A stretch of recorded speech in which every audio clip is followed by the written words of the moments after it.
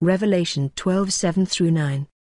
And there was war in heaven, Michael and his angels fought against the dragon, and the dragon fought and his angels, and prevailed not, neither was their place found any more in heaven.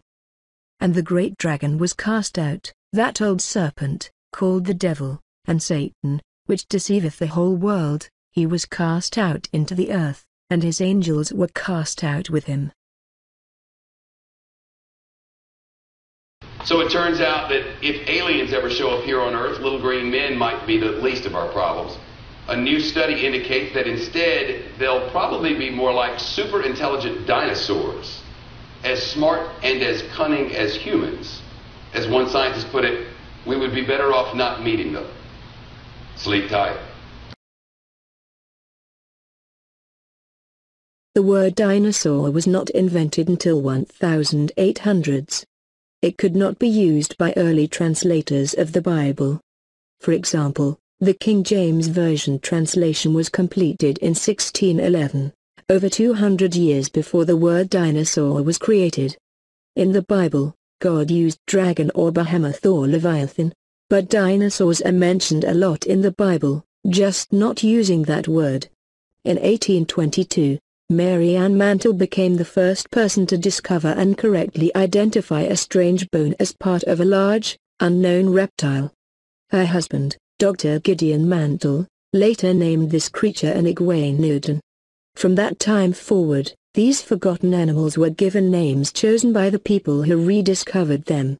Of course, the Bible, written between approximately 1450 BC and 95 AD, does not include any of these names.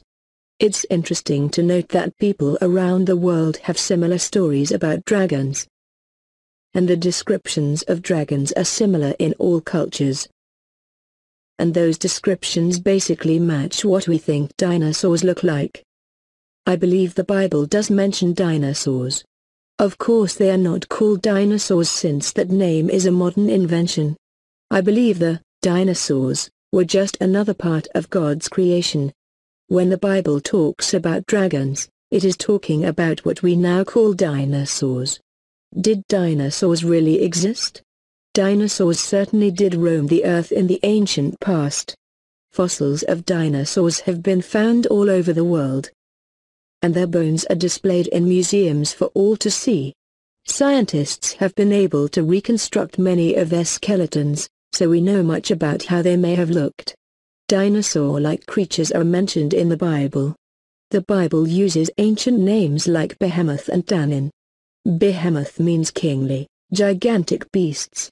Tannin is a term which includes dragon-like animals and the great sea creatures such as whales, giant squids, and marine reptiles like the plesiosaurs that may have become extinct. The Bible's best description of a dinosaur-like animal is recorded in Job chapter 40.